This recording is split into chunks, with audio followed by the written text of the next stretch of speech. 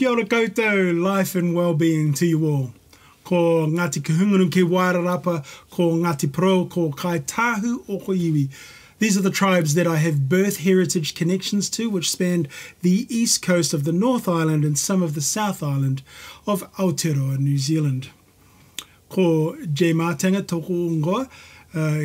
My name is J. Matenga, and I am the Director of the Global Witness Department for the World Evangelical Alliance and the Executive Director of the Mission Commission, which sits within the WEA's Global Witness Department. Nō reira, tēnā koutou, tēnā koutou, tēnā tātou katoa. 3 times greetings to you all, very respected people in the Māori tongue of my forefathers. Te Māori ora. This is the vital life force. And today we are reminded that the vital life force comes from the only true God as we read this passage from 1 Corinthians 12, verses 12 to 13 in the NLT. The human body has many parts, but the many parts make up one whole body. So it is with the body of Christ. Some of us are Jews and some are Gentiles. Some are Ghanaians, some are Costa Ricans, some are Māori, some are German, some are Russian, some are Ukrainian. And we could go on and on and on. But returning to the scriptures, some are slaves and some are free. But we have all been baptized into one body by one Spirit, and we all share, that is, drink from or are watered by or soaked in the same Spirit. End quote, with a little paraphrasing. We are all one in the same Spirit. We are indivisibly connected. We are a singular body of Christ made up of many parts. Well, it wasn't intended this way, but 1 Corinthians 12 has become the Word of God for this conference.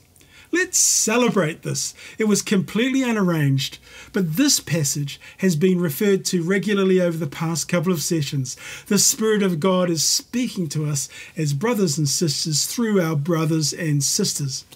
We are so different, yet we are one. Well, I present here before you as one who is Indigenous to Aotearoa, New Zealand. I am Māori by my father's line, whose father, my paternal grandfather, had only Māori heritage. As a Māori, I identify as an evangelical Christian, since I hold strongly to a biblical, allegiant, and activistic faith. Allegiant in the sense that I follow the crucified and resurrected Christ as Lord, and experience God by the enabling of the Holy Spirit given to those who follow Christ. Activism is simply the living out of my faith in this world of broken relationships that we inhabit, wherever the Holy Spirit leads us to live. Well, it's my great privilege to be able to touch on the issues of indigeneity with you today, with a particular focus on the implications of an Indigenous perspective for missions. In its technical use, Indigenous means of the land or environment, and it usually refers to First Nations or pre-colonial peoples. But for those who haven't heard me speak on this before, I use the term Indigenous to mean much more than just the technical or United Nations meaning.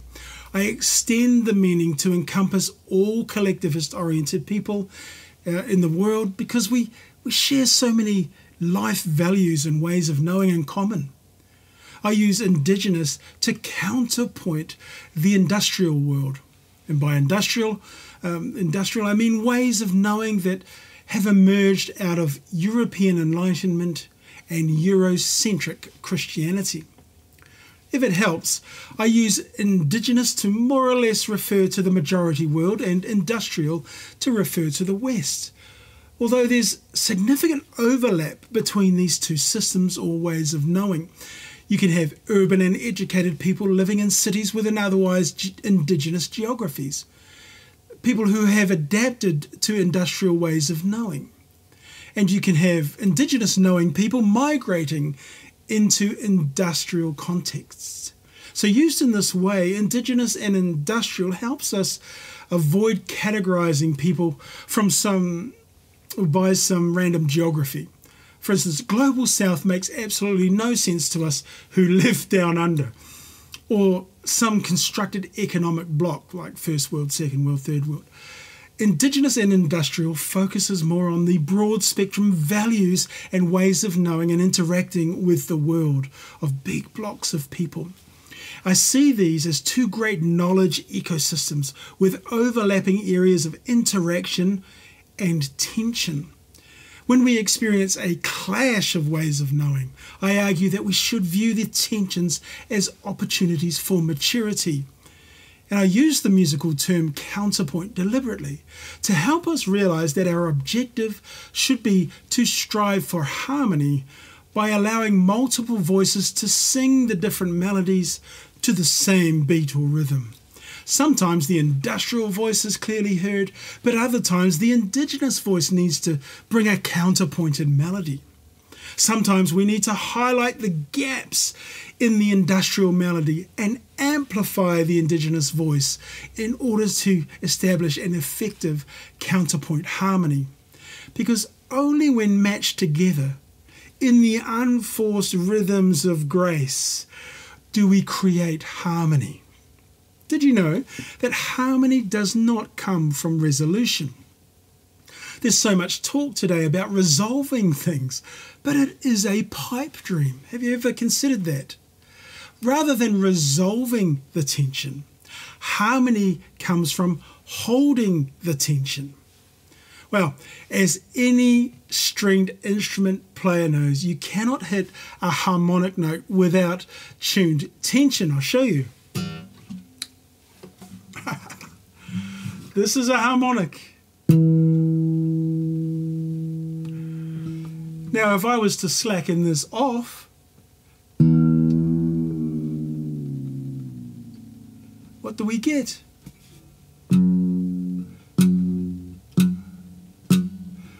We do not get a harmonic. We can't slacken it off. And so it is really with the body of Christ. We grow under the tensions of our differences. For as we persevere in our differences, bearing one another's burdens, holding to the faith, but surrendering our privileges and our preferences in mutual loving kindness and seeking perpetually reconciled relationships, we will be made perfect, lacking nothing. Or so the Apostle James promises us. And by perfection, he means maturity. Well, for more than 240 years, Protestant missionary endeavour has been dominated by an industrial perspective, strongly influenced by a European colonial paradigm. Since World War II, the European colonial paradigm has been waning and the global context has been changing. In my estimation, traditional missions, or at least traditional missions mindsets, are no longer fit for purpose. We're now in an era where Indigenous ways of knowing are influencing the global church and global missions. See, the World Christian Encyclopedia statistics with Todd Johnson and Gina Serlo, they show us the global church is Indigenous more than it is industrial. And since the last decades of the 20th century, we know global missions has been becoming more Indigenous as majority world Christianity climbed into the middle class, which is typically the economic strata that makes trans-border missions, at least, plausible and accessible. What are some of the implications of a shift towards an Indigenous future for the church and missions? To answer that, first let me try to concretise some of the differences between Indigenous and industrial for you, because therein lie the implications for missions particularly. This is obviously oversimplified, but it is far from simplistic. For industrial ways of knowing, relational expectations develop contractually typically. They're transactional and usually productivity or outcome oriented. Word pictures like team and partnership are used, which assume autonomous agents in collaboration within some form of atomized or disconnected world. Groups that are formed and dominated by this individualistic perspective hold together because of a common aim or objective, typically.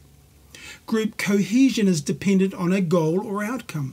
Collaborative relationships revolve around applying one's resources to the achievement of a task, and the individual or organisational contributor retains ownership of the resources, and the reward or return on investment is either individually or organisationally meritorious. There has to be a bang for a buck. In trying to mitigate the destruction that industrialisation has caused to our habitats, a lot of the talk in the industrial world is around sustainability. By that, they effectively mean to enable continued consumption, a concept growing in popularity, especially amongst Christians in the climate change and creation care space, is that of stewardship, which is not wrong, but it tends to have underlying assumptions of control. As a counterpoint to this, Indigenous ways of knowing are more interconnected and spiritually aware. Indigenous have a collective understanding of reality where the social agreement is more covenantal than contractual. Relationships are mutual, reciprocal, and familial. The outcome is less important than the relationship enhancing processes that are undertaken along the way. Sharing is more important than acquisition. Very little is individually possessed or held on to, and nothing is autonomous. Everything is interrelated and affected by human agency. At best, in a perfect world, the Indigenous seek to honour and value and give toward the common good without much thought of direct return. When faced with the broken universe around us, we seek vitality to promote life in all things fostered by reciprocity. A prevailing image for creation care, therefore, and in life in general, is that of guardianship, where the underlying motivation is that of protection and mutual growth.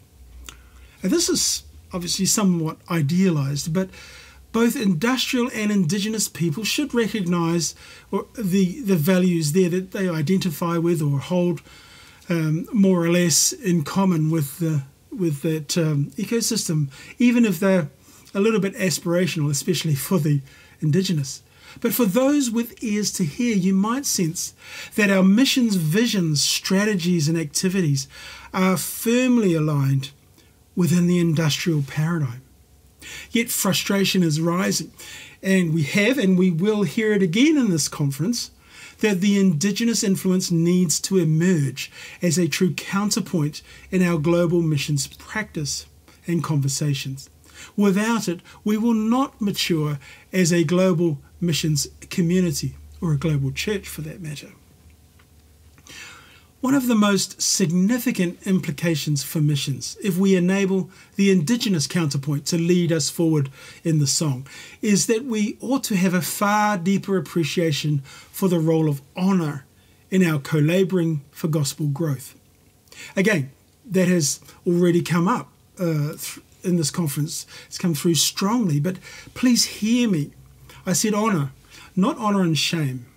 I'm not referring to the way certain folk from an industrial perspective have characterised one of the most foundational attributes of our Indigenous experience. To tag shame onto honour, as some do, is highly reductionistic, and quite frankly, I feel it dishonours us. When I speak of honour, I mean that we seek to lift up the dignity of others. One of the most effective ways to elevate dignity is to acknowledge the other's authority.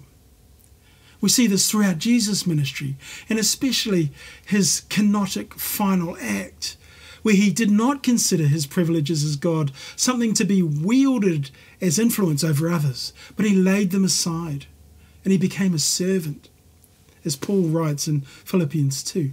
Jesus let the rich young man leave. He asked the crippled man if he wanted to get well. He invites us to follow him. But Jesus never imposes his will upon us. God honours us and acknowledges our will, our authority. In the Pacific, we refer to this as mana. As I've said elsewhere, I believe missions needs to centre the local. we need to recognize that those who receive the gospel become guardians of the gospel for their people.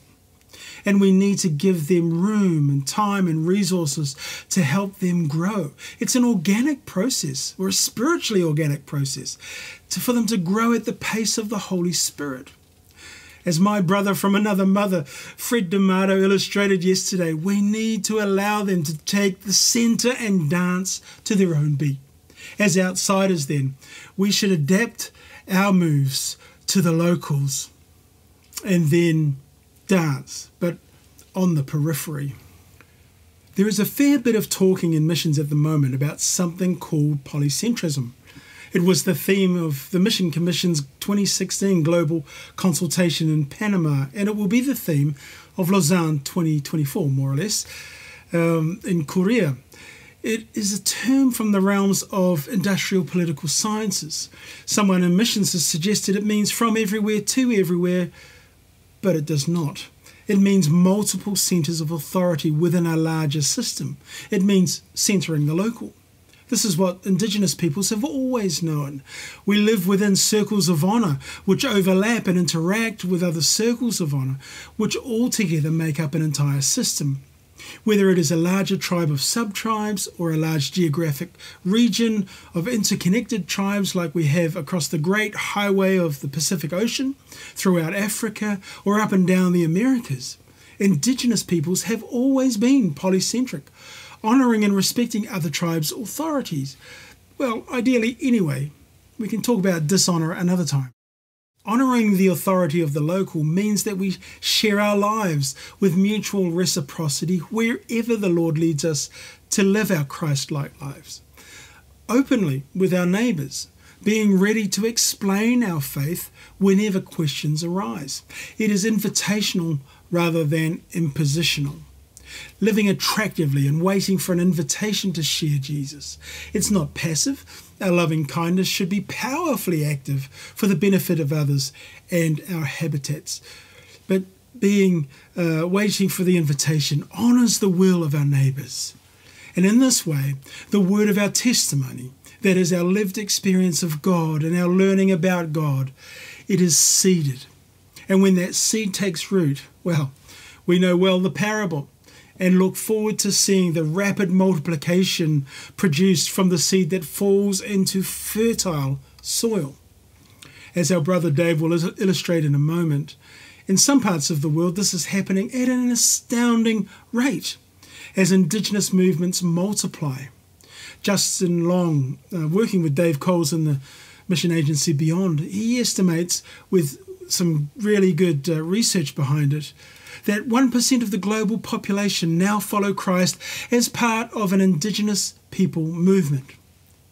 Do the calculation, that's almost 80 million new believers in Christ out of another major religious group, just in the past decades. There are those who would sit in judgment and dispute the authenticity of these believers. But a lot of the criticism rests on what I call a commitment to a Eurocentric theological consensus. The critics are sitting with a false sense of superior judgment over a biblically authentic experience of Christ that is emerging from these new Indigenous centres of authority. The days, quite frankly, of the Eurocentric theological consensus being able to impose their theological perspective upon the rest of the global church are done. They're over. I'm not suggesting for a second that foundational Christian orthodoxy is dismissed, but I am suggesting that the experience of Indigenous followers of the Jesus way will discover new, biblically authentic perspectives about God and the kingdom of our Lord to share with us all and to mature us all as we interact globally as sojourners and co-learners with one another. That is, if we honour the local. We recognise their authority as guardians of the gospel for themselves and allow their voices to rise in counterpoint harmony with more established expressions of our faith. Holding the tension, for it is there that the Spirit of God is doing a new thing. Yes, we are all part of one body. The body is held together in tension. We belong together. and we strengthen each other. Industrial parts cannot say to the Indigenous parts, I've no use for you. And the Indigenous parts cannot separate themselves from the industrial parts. In Christ, we are immersed and enlivened by the same Spirit, and we will mature each other. Well, aroha nui ia koutou e haere ana ki te ao. Much love to you all as you go into your worlds. Thank you, and God bless you abundantly. Amen.